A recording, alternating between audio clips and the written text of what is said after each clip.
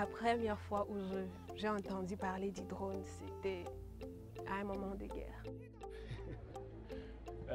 Au fait, les gens ont une très mauvaise conception des drones parce qu'à l'époque, c'est vrai, les drones ont été utilisés dans l'armée américaine. Et oui, les autres utilisent pour jouer, mais c'est vraiment un bel appareil de travail. Le drone est mon outil de travail, pas un jouet. You can imagine, yeah, using drones on the cropland side in the villages is great fun. Yeah? It's loud, it's noisy, but the atmosphere is always great. Yeah? You have 50 or more kids just screaming around when the start started. I love it. Et après, je vis les photos. Autre chose, ça a beaucoup changé. So the starting point of the project is that we have been using drones here in the Congo for 4 to 5 years. But up to now, there always have been Belgian pilots coming here to fly and collect the data.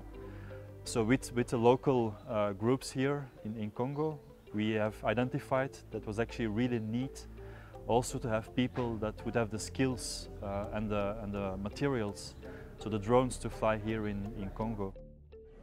Les inspections sur terrain se faisaient manuellement et donc avec le drone, grâce à cette formation, je suis capable de faire des cartes à très haute résolution où je pourrais prédire les différentes propriétés de sol. Pour quantifier et caractériser les phénomènes d'érosion dans le passé, nous faisions recours à des méthodes traditionnelles qui peuvent s'avérer vraiment exigeantes en main-d'œuvre et en temps. Grâce au drone, je sais survoler et prendre les images 3D sur lesquelles je fais des calculs des volumes de ces termitières et le drone me donne des valeurs exactes de quel volume ont les termitières dans la région de Lubumbashi.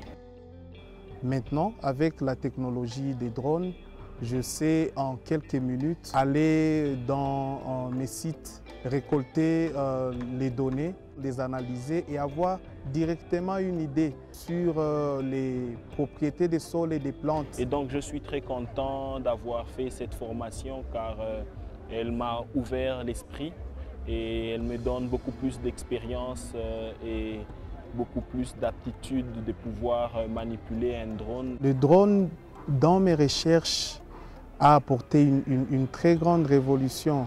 Pour moi, je vois les drones comme l'avenir, un instrument de changement. En tant qu'universitaires, nous avons un devoir d'apporter un service à la société. Le projet ARES, c'est un ouf de soulagement pour les 3 étudiants-chercheurs parce que c'est une solution à un problème qui se pose avec acuité, un problème réel.